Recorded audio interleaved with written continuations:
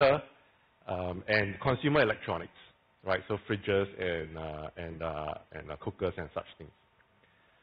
So today I wanted to spend some time with you to share with you the journey that I've experienced with Hitchi Vantara, speaking to various different governments as they embark on this data analytics journey. And I want to set the scene for you. You've heard this before and everyone keeps saying this, right?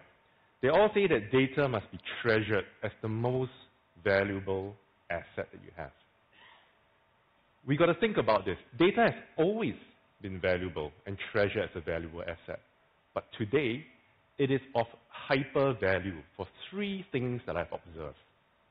The first one is there are many companies that start up without owning any asset except data in itself. This proves the centrality of how much important data is. Think about Cuba in 2015. Cuba 2015, when they first opened up, Airbnb had 1,000 rooms available for rent. 1,000. This was shortly after Obama opened up Cuba. Marriott Hotel had 0 rooms available. Why? Because they had to build the rooms. They had to build the hotel. They had to build the asset before they can make the rooms available.